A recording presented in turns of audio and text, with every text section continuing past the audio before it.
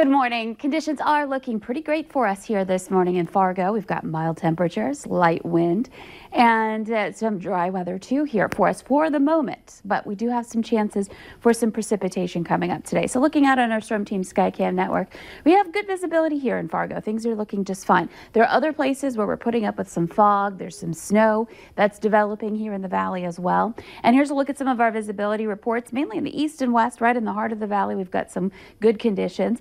But over to the east, we're down to 3 miles in Wadena, 2 in Elbow Lake. Alexandria is at a half mile, so if you're heading down I-94 this morning, you'll run into some of that fog in the next couple of hours. And then over to the west, we're down to less than a mile in Carrington.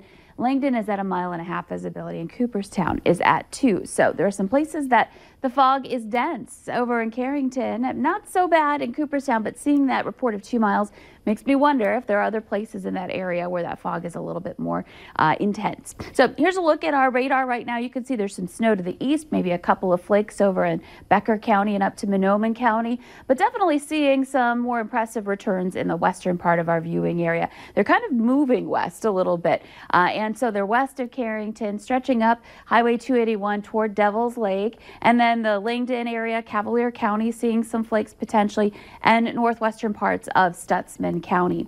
Your temperatures right now are into the 20s, so that's the good thing here. Even though we've got some fog and some light snow in the region, we're into the teens and 20s for just about every location here. We're at 23 degrees in Fargo and 22 in Grand Forks. It's 28 in Detroit Lakes and in Fergus Falls, so a great morning as far as temperatures are concerned. And even when we factor in the wind chills are still above 0. And speaking of, it's getting a little breezier out to the west. We're seeing some winds into the teens, now a gust in Gwinnett to 23 miles per hour. It's a northerly wind that's taken over here for today, with some lighter wind speeds over to the east here to start off this morning. So again, a windy one potentially for some of us this morning to start off today.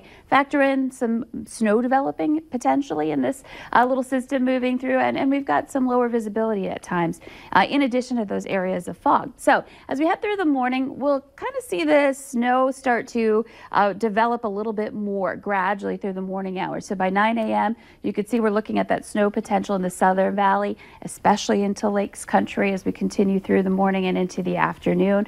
So we're looking at the potential for some accumulation in these spots. And then heading into the 4 o'clock hour, still dealing with it at that point in time. Northern Valley, it's going to be a lot quieter for you, though we can't rule out some flakes for you as well. And temperatures today that stay in that 20 to 30 degree range basically throughout the day. Mostly cloudy skies. We don't get that sunshine we got to enjoy yesterday. And then continuing on into the evening, I mean, this is something where we get that snow setting up. We could end up with some good accumulation in some spots if it ends up falling for some time in some of those same locations in the south. Heading into the 11 o'clock hour, starting to quiet things down. We're looking at, again, mostly cloudy skies, perhaps a few flakes and flurries lingering overnight.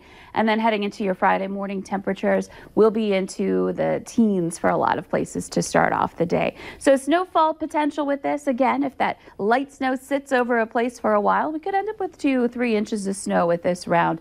Elsewhere, lesser amounts. In fact, Northern Valley not really expecting much of anything with this event. Now heading through the day on Friday, drier day, quieter day. We're looking at temperatures that are going to be by 3 o'clock in the afternoon back to around 20 to 30 degrees above again, and some quieter wind as well. Looks like a really good day and a little more sunshine trying to break through, especially in the west for the day on Friday and into Friday night, keeping that milder weather around. So here's your planner heading into the weekend. Looks fantastic. We've got temperatures 20s to some 30s Saturday and into Sunday. I'm hoping we'll get some more sun.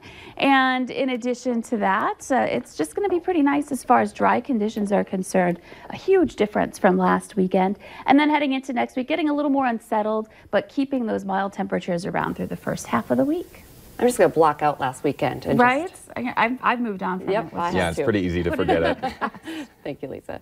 It's now 4:54. We hear stories every day of someone being attacked, and one Fargo gym doesn't want you to be the victim. We'll learn more about self-defense coming up next.